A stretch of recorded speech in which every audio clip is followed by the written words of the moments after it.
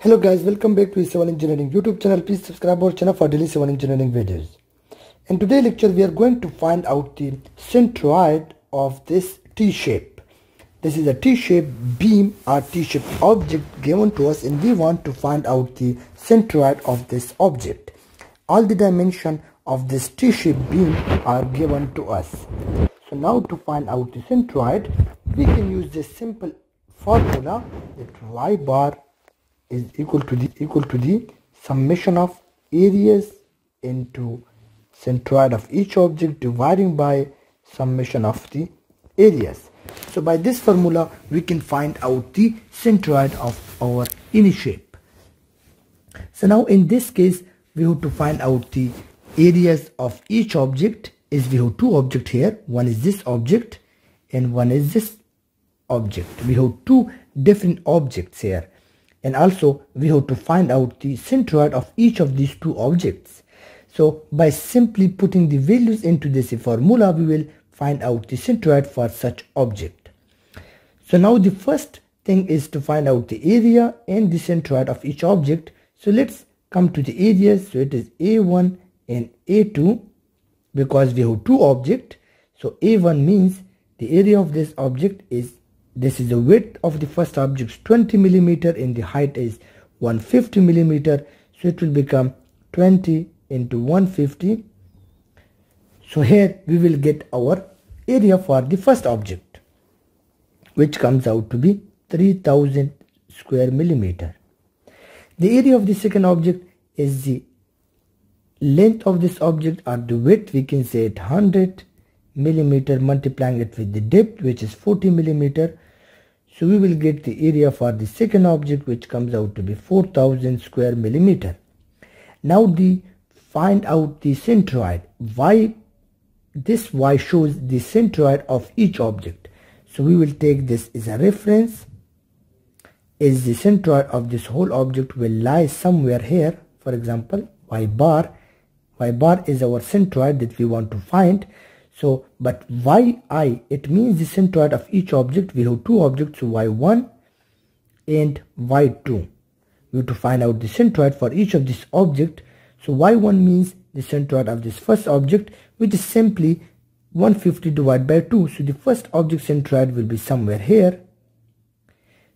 From the bottom of this plate or beam, so this is the y-axis.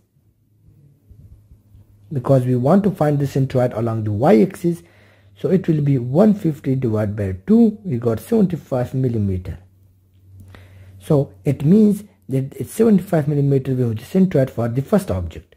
Now to find out the centroid for the second object y2, so it will be the height of the first object, which is 150 millimeter plus, I mean y2 is from bottom of the plate up to this,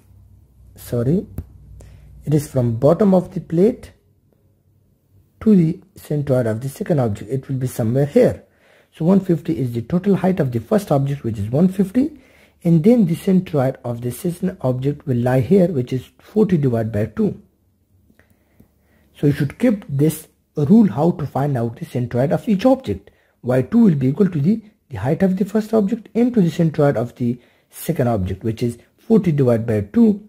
So it will be our centroid of the second object, which comes out to be 170 millimeter. So now we find out all our required parameter here in this formula. So now we can put the values into this formula. So we will get our required centroid. So y bar will now be equal to this. If I expand this formula, so it will be like this, that a1 it is a summation. Summation means a1 into y1 plus a2 into y2 dividing by the summation of area, so a1 and a2.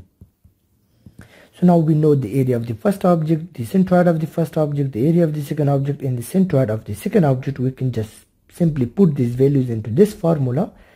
So a1 is 3000, a2 is 4000, y1 is 75, y2 is 170. So if we put these values, y1 is here 75 and adding with a2, which is 4000 into 170, which is y2, dividing it by areas, which is 3000 plus 4000. So by simplify this equation, we got here y dash or y bar 129.28 millimeter. So this is known as the centroid for this object, for this T shape, 129.28 millimeter. So this is the centroid for our T-shaped beam. You can also find the centroid for a complex shape. For example, if you have given this shape or any shape, simply you have to find out the centroid of each object. For example, y1, this is one object, this is second object, and this is third object. So y1 is this, y2 will be the centroid of this, and y3 will be here to there. And then also to find out the area of the first object, the area of the second object, and the area of the third object. So we'll find out at the last the centroid of the object, which will be somewhere here. So this is the way how to find out the centroid of any object if you know this simple formula, and how to use this formula to find out the centroid. So hope you guys understand the today lecture, and don't forget to subscribe our channel for daily civil engineering videos. Thank you for watching our video.